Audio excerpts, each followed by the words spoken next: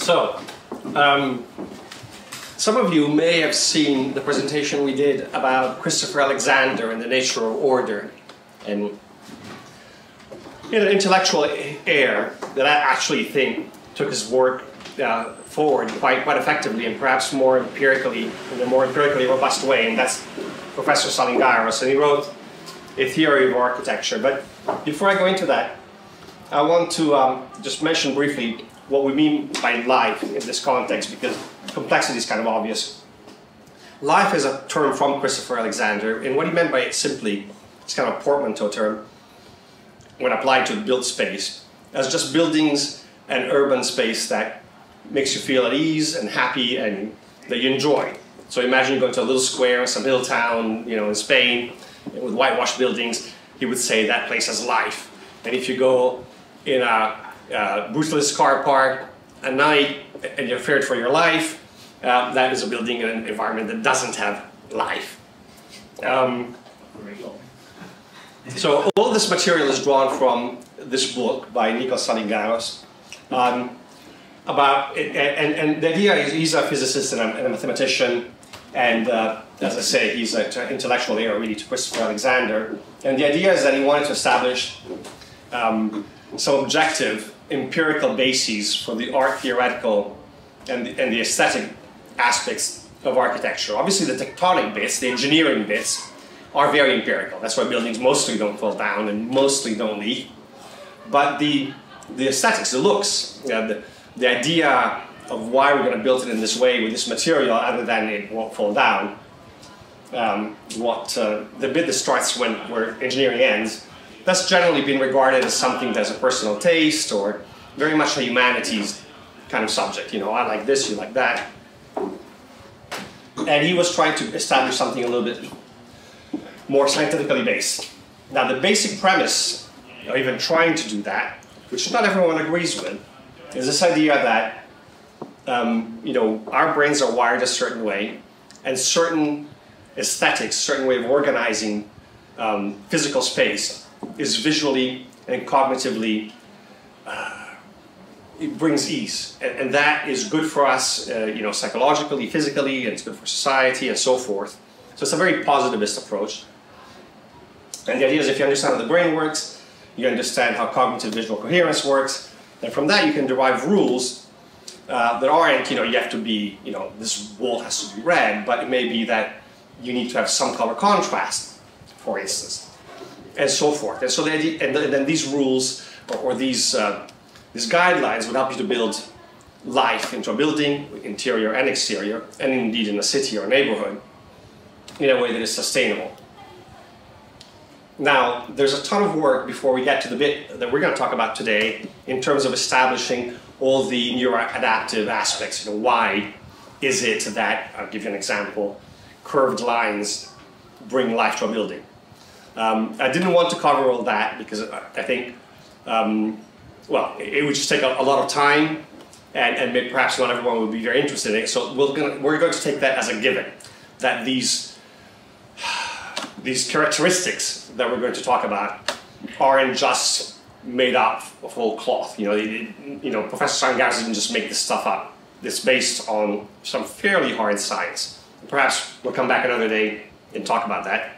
But in the meantime, he comes up with 3 laws of structural order. There's order on the small scale, and that's basically created by what we might call detail, to be very, very brief. So contrasting elements, paired, intertwined, the bounding of voids and limits in a building. And then there's large-scale order in a whole building, and that's legibility, I call it. Things like symmetry or different bits mirroring each other, things uniting across a building. And the third concept, which unites the small-scale order and the large-scale order, is the idea that there's more than one scale. So imagine a building that's just one huge cube and has one scale. If it has windows, which are smaller than the cube, by definition, it would have 2 scales. If it had further divisions, like say it may have 2 wings, that would have 3 scales, and so on and so forth. And the idea is that there's a certain way of ordering the scales that brings cognitive ease. And that's another presentation in its own. That one has a fair number of formulas. So again, I've forgotten that because I try not to bore the audiences too much. So life and complexity in architecture. That's based on chapter 5 of that book. So going back to these laws of structural order, a couple of terms. Life represents a sense of ease, comfort, security, relaxation we associate with a built form we can perceive at the neurological level easily, and that gives us lots to look at, but not too much, and it's organized in such a way that we can absorb easily. And that stimulates our parasympathetic system. We mentioned that in one of the presentations some times back.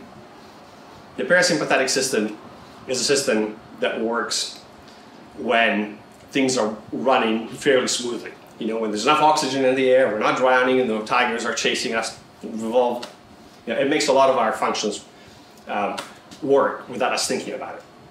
The sympathetic system is the bit that makes us jump when we think we see a snake in the grass. Okay? Or we hear whooshing sounds behind us and we duck. And we need that, it's important.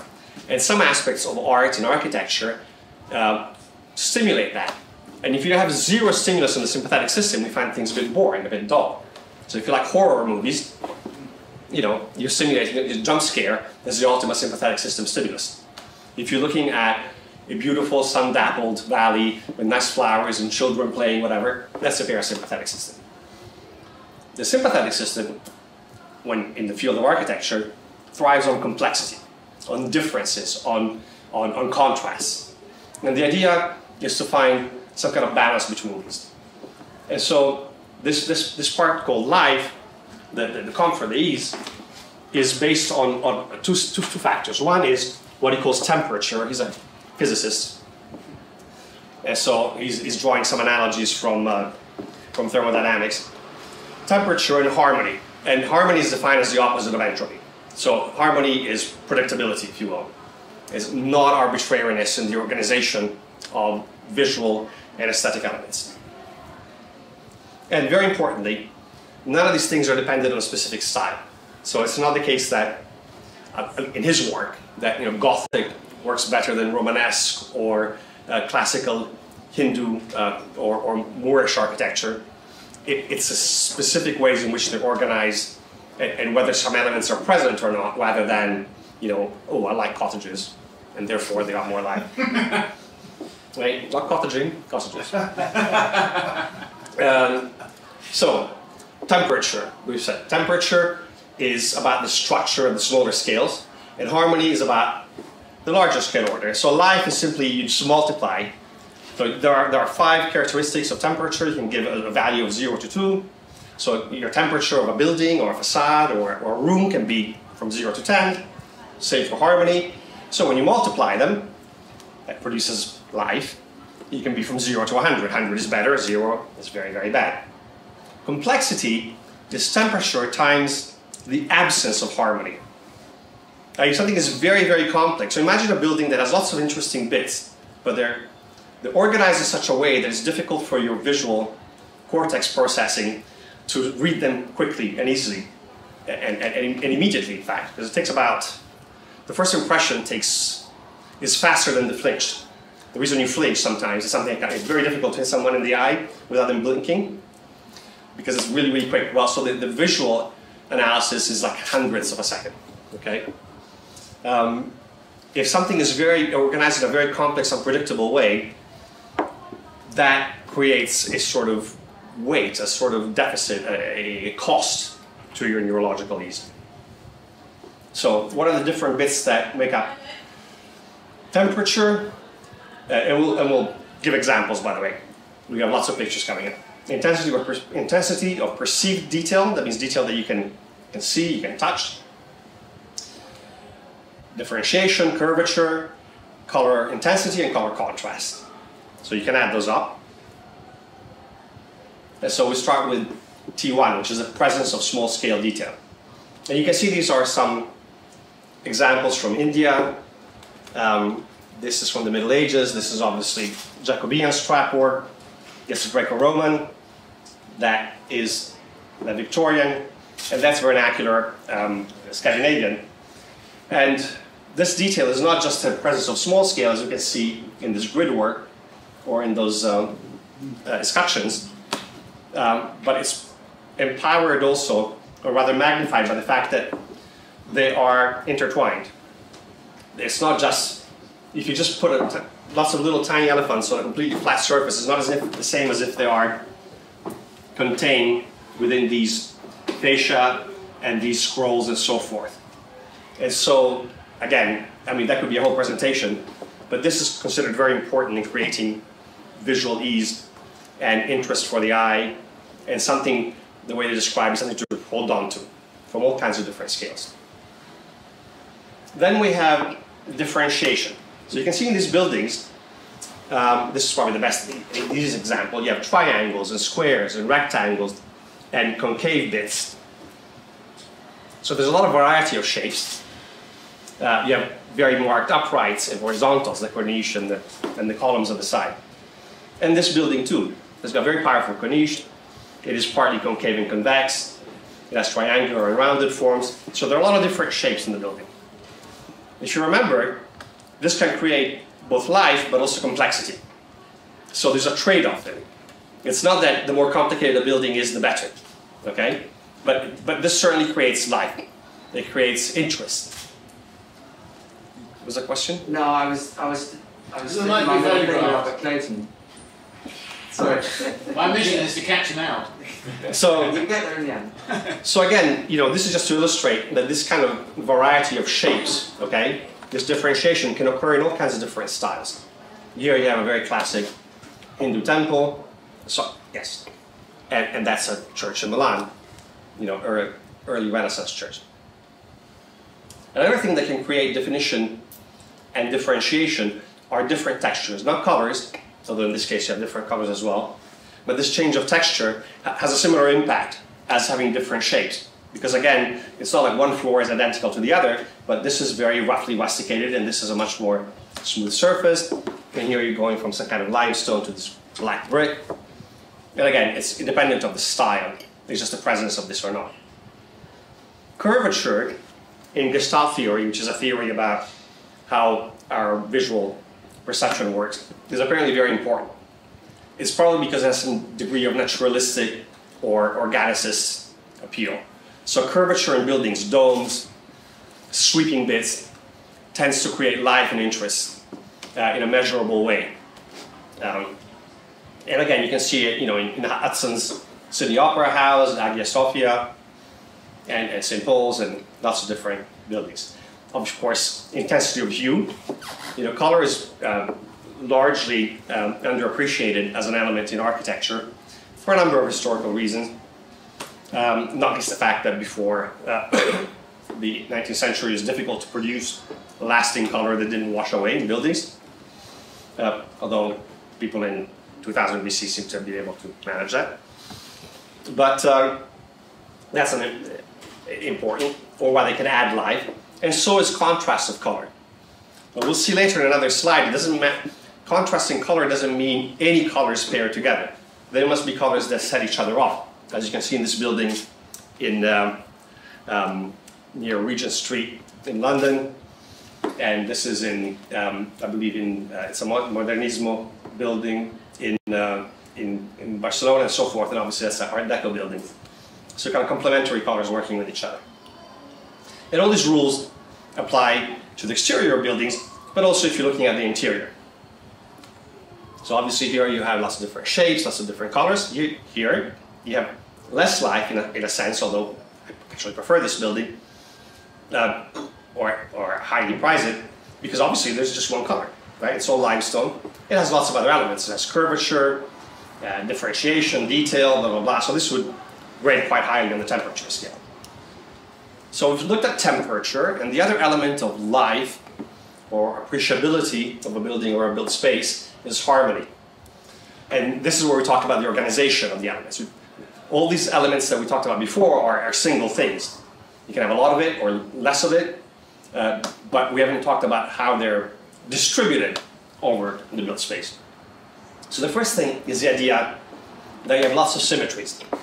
You have clearly a singular symmetry here, but then all the other elements in there are also symmetric.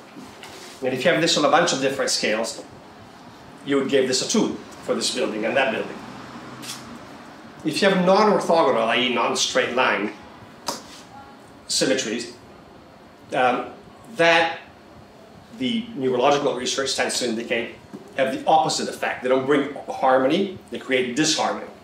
So if you put, there is no symmetry, the windows are kind of basically almost randomized, right?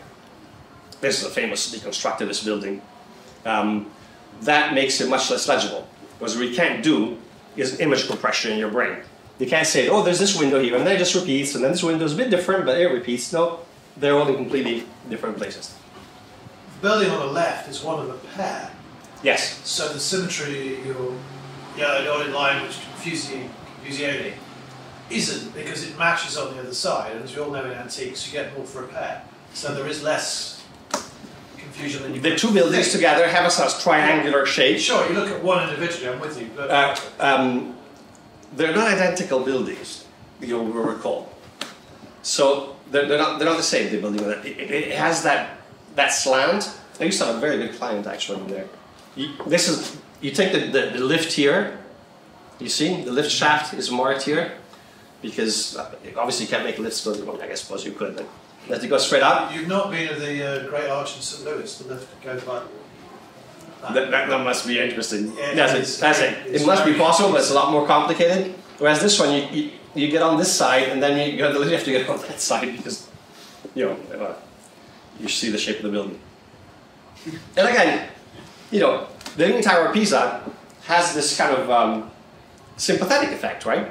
It's kind of surprising because things aren't supposed to lean that way, and people wouldn't want it to be completely straight because it's famous for being lean.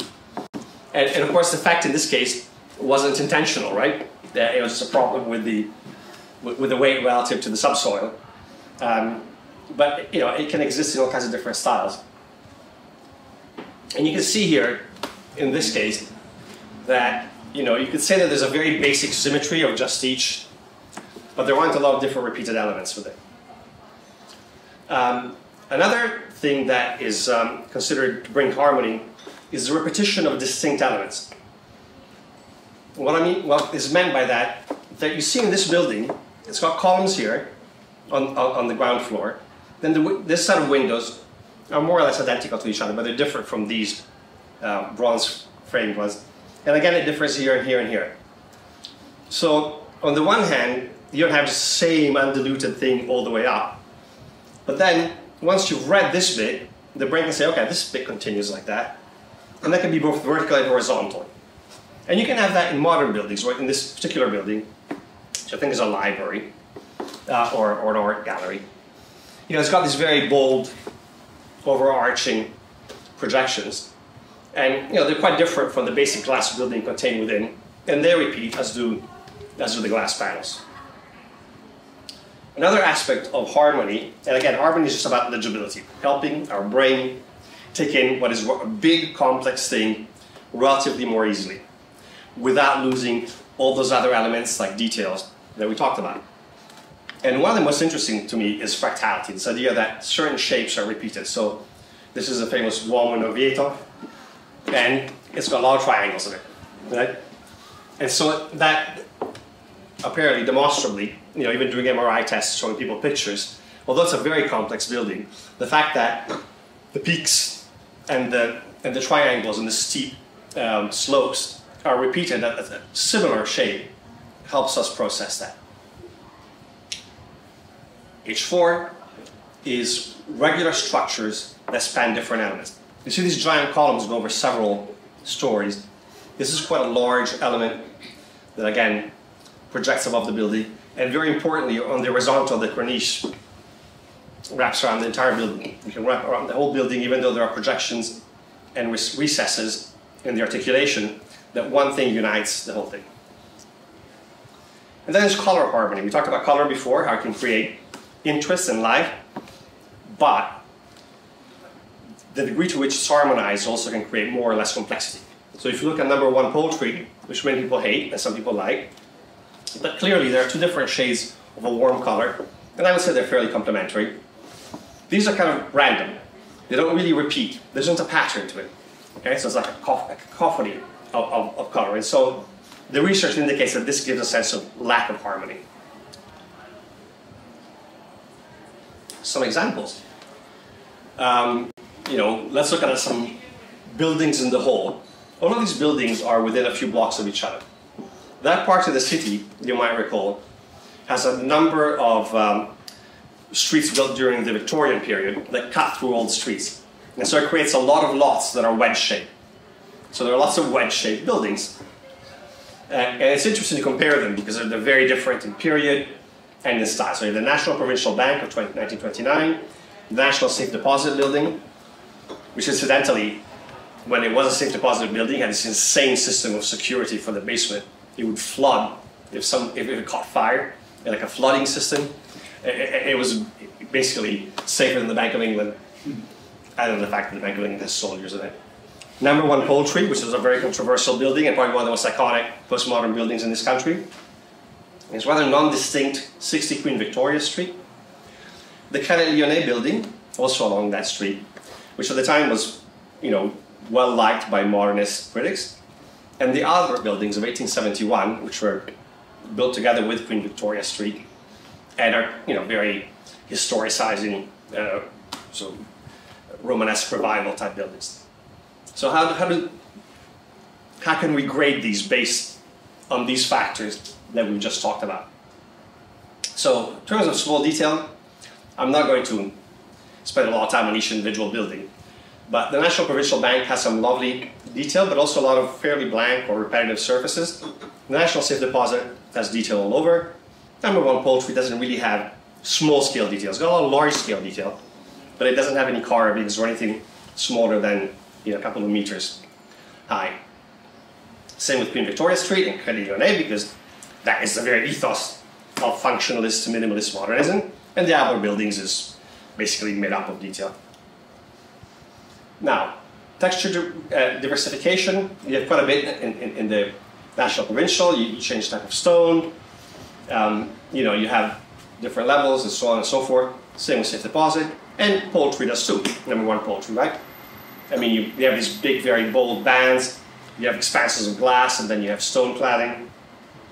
Queen Victoria Street is pretty much, you have glass and metal panels, but the glass and metal panels are exactly the same color, and they're made to look very similar. So from a distance, it just looks like one giant lump. The Crédit Lyonnais, to their credit, made these kind of prefabricated metal arches very clearly separate from the plain glass, and they have these kind of sweeping, pseudo-corniche in a different color, in a different material. And again, the other buildings has a lot of diversification of elements.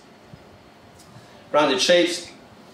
It's not really a round building. There's a nice kind of concave, like chamfered corner there, it's slightly concave. And there are some arched openings, so we give that a 1 out of 2. Same with the National Safe Deposit. It's got a concave corner, but other than that, it's not very, very round building. This one, Number 1 Poultry, it has this sort of like submarine turret kind of thing, and it feels like quite a round building. This is also drum shaped, this part. Queen Victoria Street obviously has no real rounded bits. For the Lyonnais, because of the way the horizontal elements have been created, it makes it look rounder than it is, so we give it a good 1. And same with the Albert buildings. In terms of color, most of those buildings are monochrome. The 2 exceptions are Queen Victoria Street, which is kind of greenish mottled effect, and Poultry is very colorful. Number 1 Poultry. So if you add them all up, it's interesting to do that. If you do that experiment with some buildings you like, some buildings you don't like, you get some fairly different. So you start with National Provincial Bank, which I quite like. It doesn't have a very high temperature, 4.5. National Safe Deposit a bit higher. Poultry, Number 1 Poultry has got off the scale, it's quite high, and so do the Albert buildings. And then the 60 Victoria Street and Crédit Lyonnais are quite low on the temperature scale. They don't really give you a lot to look at. How about harmony? So the National Provincial Bank has lots of as harmony. This is important because that's one thing that Professor Saligaros corrected me on. He was very nice, and he looked at part of this presentation some weeks ago, and had gotten this wrong. The idea of this is that you have to have symmetry, but not just in one scale, in repeated smaller scales. So I would say national provincial full 2, same with national deposit. Almost all historicist buildings score 2. Number 1 poultry is clearly has a mirror symmetry around this bit, but other than that, it has a lot of disjointed elements. Same with Queen Victoria Street and the UNA, and the other buildings even has limited repetition of distinct elements. I don't want to belabor these too much because I think you might get a bit bored, but you obviously get different scores. Then we have self-similarity and fractality. Not a lot of these buildings, even in some of these very, I think, nice old buildings, there isn't a lot of what I would call fractality. I mean, you have the rectangle repeated, but it's not a very powerful effect. I think the Caliolene actually is the one that's stronger. I may even give it a 1.5, in that you have increasing, slightly different scale of the arches, and the arch has a similar vertex as the curvature of the prow of the building. So that maybe even score slightly higher than 1. Geometric connections, stronger in buildings that are both strong uprights and sideways. Elements that are not interrupted, see?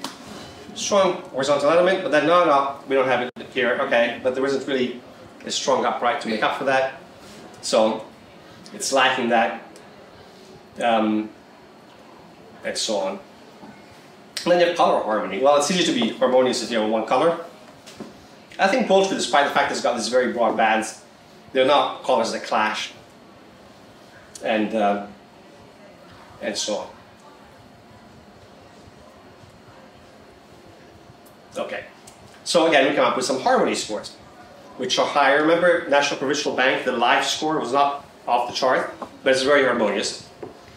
And Albert buildings had quite a pretty high score for life, and that scores fairly well for harmony, and so on and so forth. And you can add that all up for all the different buildings. They're all comparatively orderly buildings. There aren't any disconstructivist, completely mad buildings. So even the modernist ones score fairly high. The problem with 60 Queen Victoria Street, it doesn't have a lot of unifying elements. So it doesn't have anything that's completely unpredictable, but it doesn't have much that helps you understand the building as a whole, but also in its subcomponents. So if you multiply them, you come out with the life scores. And you could think that from Saligaros' point of view, you could say this is really the quality of the facades. And as far as people that have worked along this vein are concerned, it's a fairly objective measure of how likely they are to engender a sense of again, repose, but also admiration, or the opposite, in the average human being.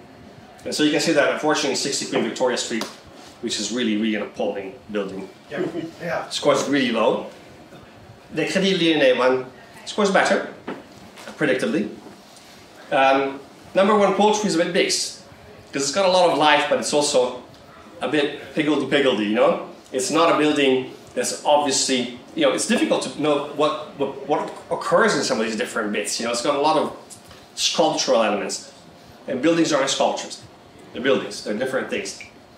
And, some of the older buildings score quite well, with the Albert building scoring particularly high.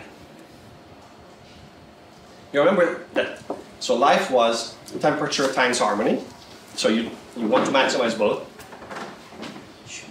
And complexity is temperature times the lack of harmony. And so what we see here is buildings that perhaps might be interesting, but also a little bit disturbing, or a little bit that emphasize the sympathetic response as opposed to the parasympathetic response to a great extent. And you can see on that, number 1 poultry scores very highly. And even the National Safe Deposit and the Albert buildings score a bit higher. Whereas these buildings, they're not going to, not going to lose any sleep over these. They're just kind of there. So that's the concept of this approach. And I think it's an interesting one.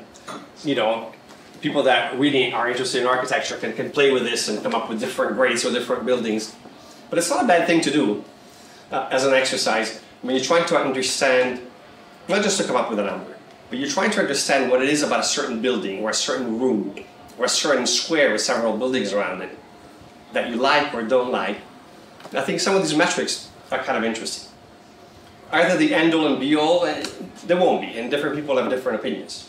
So if I had to, my own personal qualitative comment is that the live score, the overall quality score for 60 Queen Bit and Castiglione is not that different.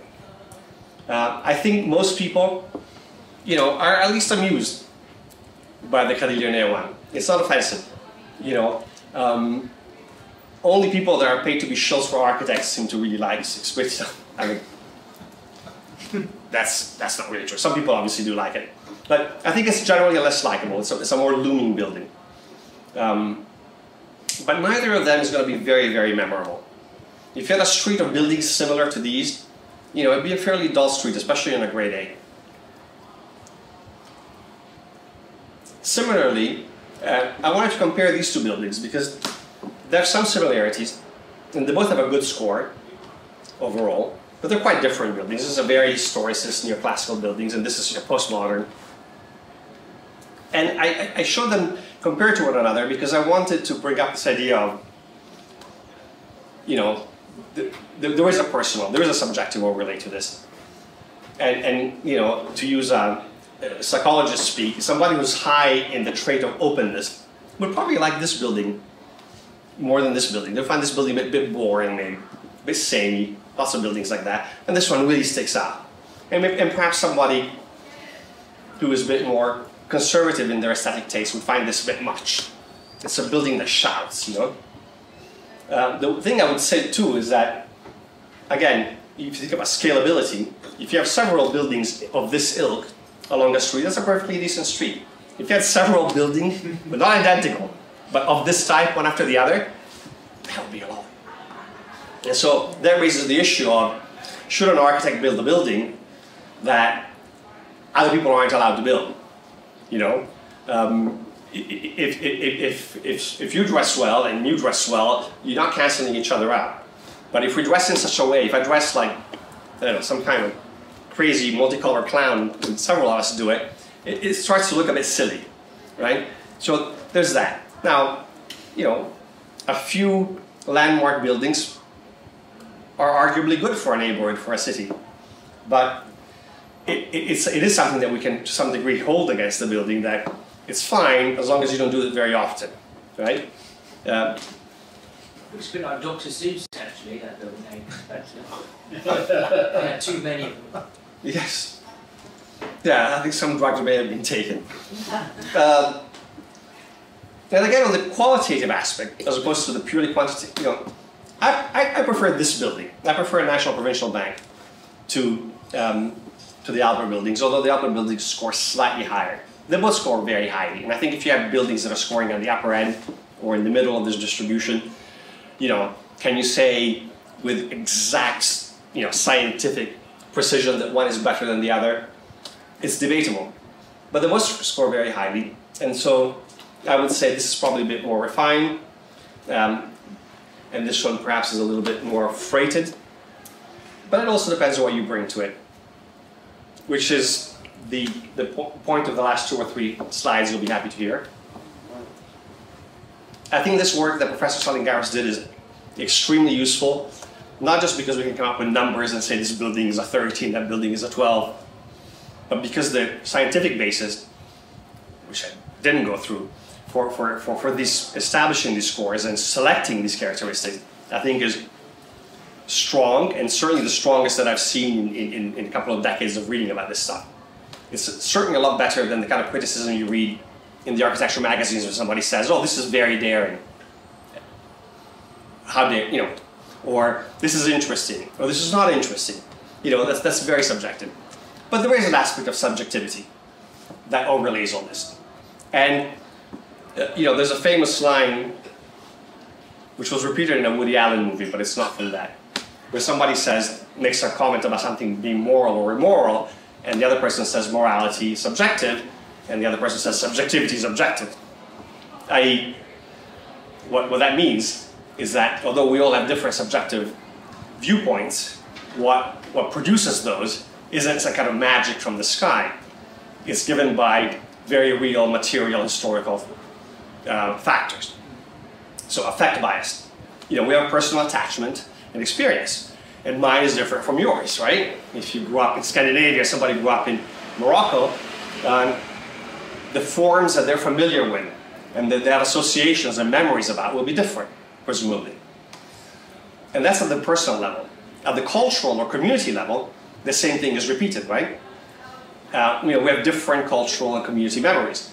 If you're British, you have a different take on the British Empire, on average, than if you're Nigerian or Indian, right? And within that, there are different propensities, right? A lot of people nowadays, one of the really big topics in all kinds of humanities, certainly in the architectural history, is decolonialization. And that wasn't invented just by people that had been colonized, but by the former colonizers. So there are plenty of people that have what you might call oikophobia, which is a fancy term for a tendency to dislike and question what is yours, your traditions, your history. And some people have the opposite, right? So, generally speaking, people that are more conservative bent will tend to value and appreciate at least parts of their tradition just because it's theirs, and vice versa. Progressive people tend to question it more and want to expose maybe some of the weak bits. So you bring that to looking at a building beyond these factors. And then finally, there's just personality. Some people clearly prefer more stimulus of one type, and and some more of another.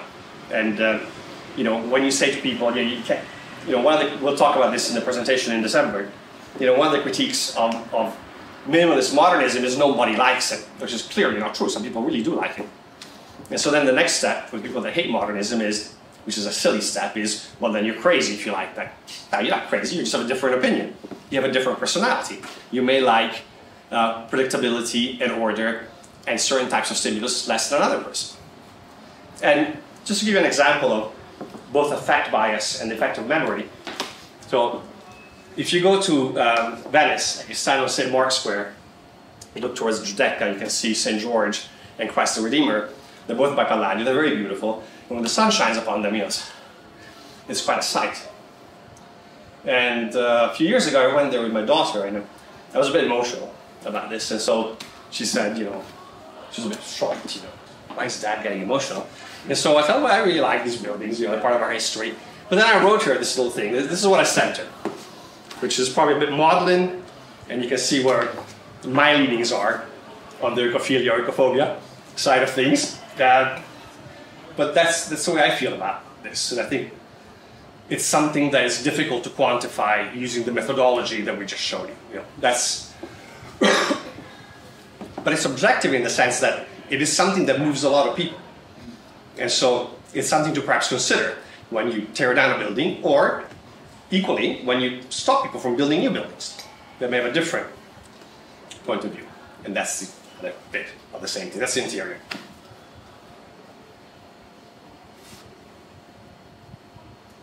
And that's it.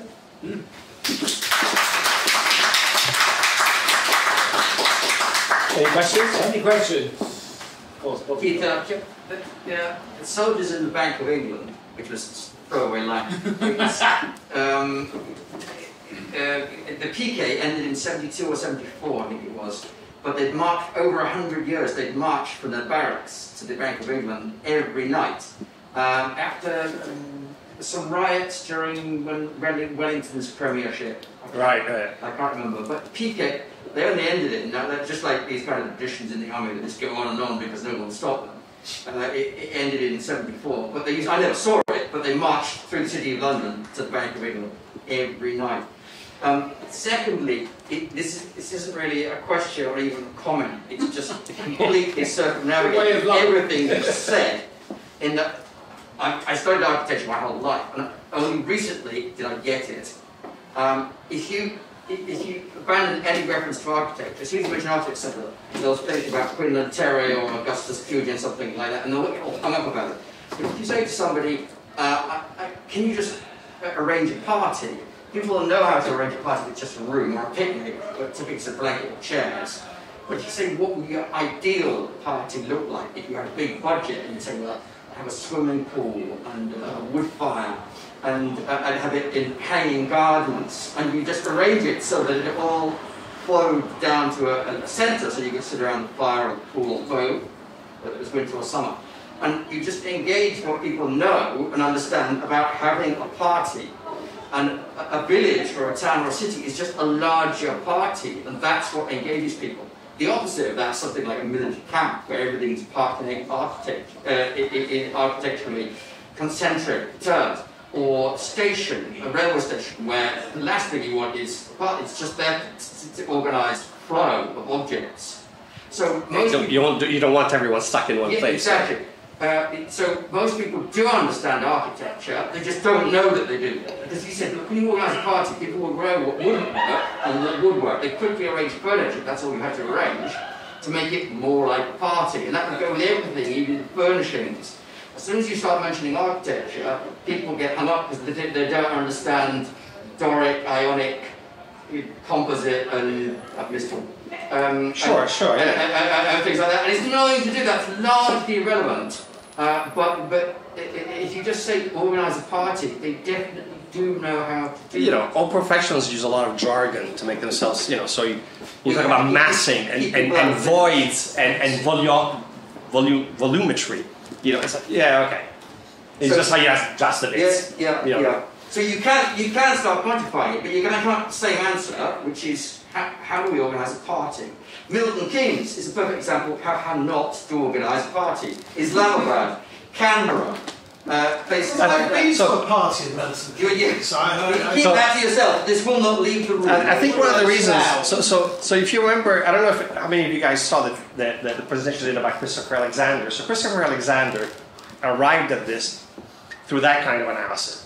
He observed that there were places, most villages, most old towns, that responded to local conditions, local materials, local way of life, and then organically, it's called emergence, right? Like, nice term again. You make a few rules, and then from that you get a very complex thing. So you have this emergent process. And he described it in detail, and he came up with some ideas and rules behind it. And so it was kind of an intuitive process in the way that it works, in fact, amongst normal people. I think what Saligaros has done is very useful because, although I tend to agree with what you're saying, if you go in front of a professional audience, not necessarily an architect or the architects, but planners, committees that sanction a building or order a building, or a large corporate entity, and you say, well, sometimes it will percolate from the will of the people, and you just complete, that's it. The curtain goes down, Don Colasso will call you. Whereas if you take an approach that is more based, arguably, in science, is more quantifiable, I think that creates a way of dialoguing with the reality of how buildings get built and how our towns get planned. If you look at so-called new urbanism started off again from Christopher Alexander and people like him, and saying, everybody loves going to Montmartre, and everybody hates the town you built. Let's build it more like that. Yeah. And that was okay, but it didn't really work. And when they started actually putting it in more technical terms and more sort of professional sounding terms, they had a great success. And even though I think in architecture we're still very much stuck in the middle of the 20th century, if you look at new developments in London, they've completely taken out the religion of new urbanism. So that mixed use, mixed height, not too tall relative to, right? Multiple access, so, yes, cars, great, but also pedestrians, bikes, blah, blah, blah. So that battle, I think, has been more or less won. Perhaps in some cases to excess, but I think from the point of view of the aesthetics of buildings, there's still in the profession there's still this view that it's beside the point. Yeah, I agree. And it isn't. Architecture is it starts with a line, which is a street, and a square. It's not a great start for a party. So invariably you will start with towards architecture, not towards parking. We've been to a few parties that have started with lines, but that's another point. Yes. For the squares? Indeed. I was the square, yeah. nice, unlike the roundabout in all the kids. And a couple of quick points. I really like the whole shebang, except for your appalling rating of the Credit Lyonnais building, which is one of the buildings in the city. And one of the reasons which the structure doesn't really cover is there's no compare with other buildings of its type. So I would argue the National Safety Deposit Building is Parisian pastiche and not particularly brilliant, and there's a lot of it about in central London of its period. It was the fashioned copy of the Third Empire. Pitch roofs are a go-go all around Holborn and much of the city that wasn't destroyed by our Germanic friends. Or the 60s. And our planners. Indeed. And also, in the case of Poultry, it's an impossible building inside. You go to the bar on the top floor, you can't actually see anything because actually it's not higher than anything else round, so you have no view doesn't work. It's impractical, except for people jumping off. So That's the one people get to hang themselves on. exactly, yeah. There was when I was there regularly in the noughties, it was appalling. Friday nights were not fun on occasion. Is that people remember? I don't, because I'm not that old. Nor do I remember the pickets of the Bank of England. But the previous Mappin and Webb building that was knocked down was a real triumph, so people said. A lot of people supported that. And so there's just nothing in the structure for me where it loses it, is because my emotions, which you came on to the end, are actually geared to, oh, what was there before? What are similar to it? How does it fit in? I like Credit Lyonnais because it is a reverse wedding cake. So it makes me think of St Bride's down on Fleet Street, which is many centuries older. And I also think it's a really good aspect. You bring your reference and that looking at the building per se, not everyone would have. Sure, but the city's full of glass boxes. That's when your real surname's Pilkington, you get nervous about glass buildings. But it's got a structure around it that makes it really different, and it's got a wonderful facade. And I think it's better than the other Victorian building. Anyway, who cares what I think? But it's the contrast and compare thing, and the practicality bit doesn't quite. So one important thing is to all of this, and it's a limitation of any, I think, aesthetic judgment, is that if you look at a facade or the outside of a building, it may be great or terrible inside, right? Pre-post aesthetic, so aesthetic architecture, the idea was that you get your building built for yourself. Presumably you determine how it's built inside. You like it, you don't like it, that's your problem. Very few people go inside that building. Lots of people go past the building. And you're imposing that building on the rest of the community. And therefore, those aesthetics have a value or should be considered in a way that fits in with the rest of the neighborhood with a number of considerations. But it's very true that a lot of buildings that we may admire from the outside may not be so admirable inside, and vice versa. But you use the word pastiche, and so it's an interesting word, pastiche, because, well, it's a very modernist word, right? It's basically saying if it looks like something we've done before, that to some degree devalues it. So it's not a neutral word. It's a loaded word. I used it in the negative. Right? And so I could say, I didn't, but I could say that the Credit Lyonnais building is memoryless. It could be anywhere. It could be built in any continent. It has no reference to who we were, who we are, where we might want to go, other than where we want to go is anywhere except where we've been. There's a teenager's building. But I think a more balanced critique might be saying it's a functionalist building. It's non-referential. It only references itself, and different people will have an idea whether that's a good thing or a bad thing. So I would say a more balanced term for the safe deposit building is that it's historicist. It's very markedly historicist. But that's just my choice of words. Any other questions or points before I get a beer? It's a similar way, if you distance yourself from the theory in the same way we've done it with the party and the architecture, if you go to art galleries and don't start talking about art, if you start talking about art, people start looking at the little tab on the left trying to understand what it's about, especially at modern art, and they'll just be not sure what's going on. If you just do a thought experiment where you've inherited this giant slosh in Bavaria and it's empty, and you've got to decorate it, right straight through the National Gallery. No, yes, I'll take the lot. Right? If you just do that, then it's much easier to think about art in that you like and you don't. In the same way, it's easy to think about a party compared to a facade of a building. It's just that if you just abandon the theory, people immediately engage with what their instincts are, rather than start looking at the tab and wondering what all the terms Yes. things like that.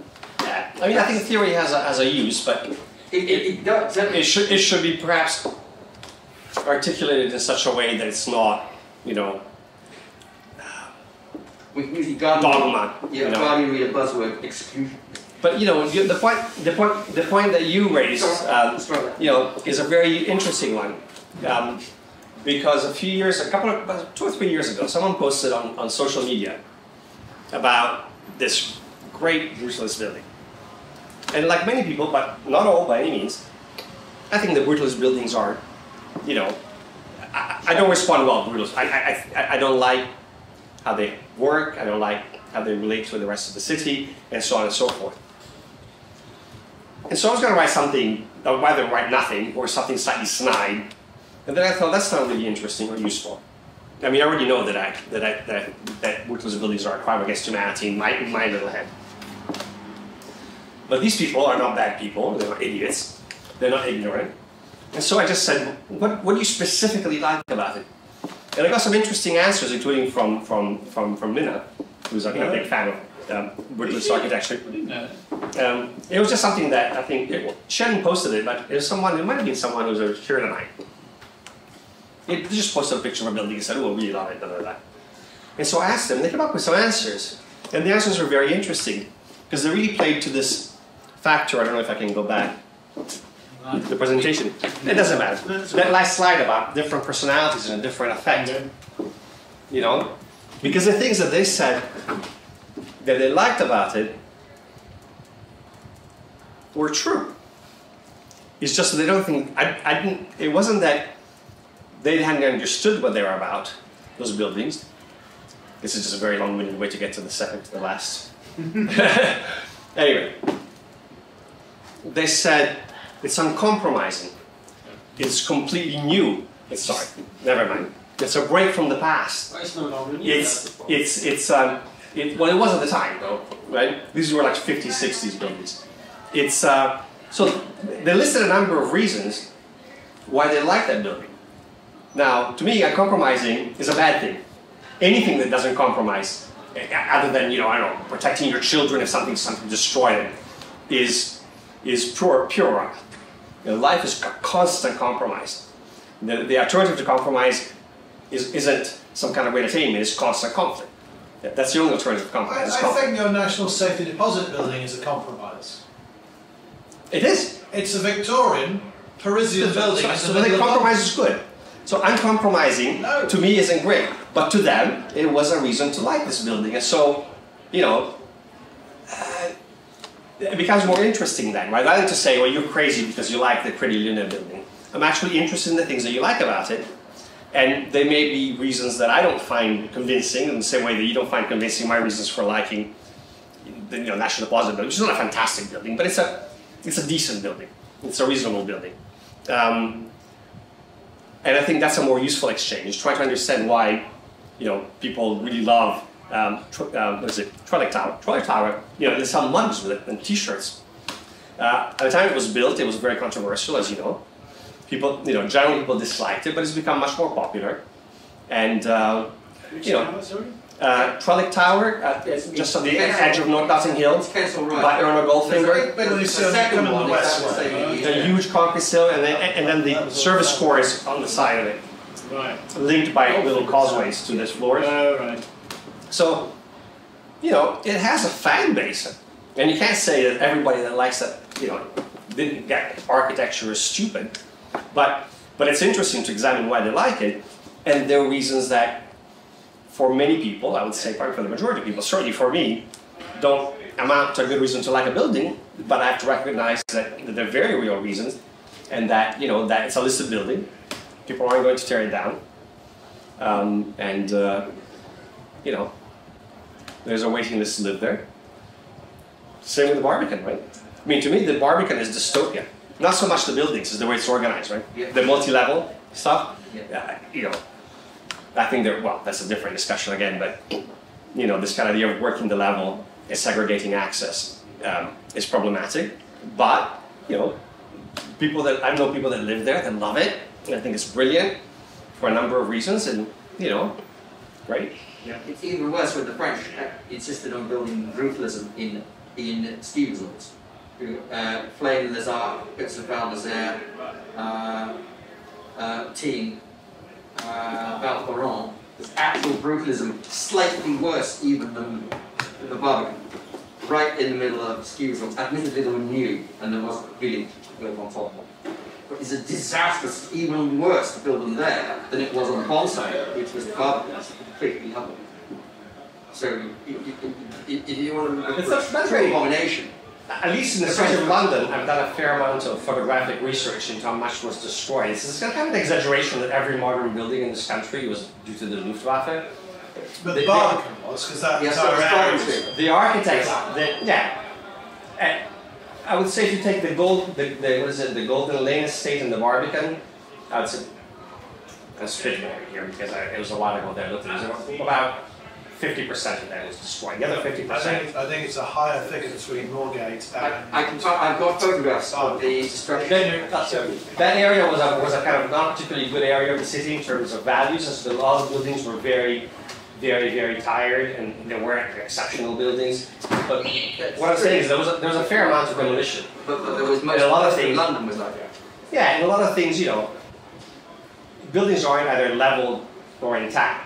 Right? They kept the church. The church was damaged. They kept that. They fixed it. Right? Since even jewelry, if you look at the pictures after the bombing, I mean, it looks pretty rough. I was in there just this afternoon. It's immaculate. So there were lots of good reasons at the time for people to think that there were large swathes of very old buildings, that especially if they had more damage. Knocking things down was one of the reasons that we get brutalism. It was good that they're linked, but the Victorians did the same thing. They routinely said this area is falling to bits, hasn't been well maintained, it's obsolete.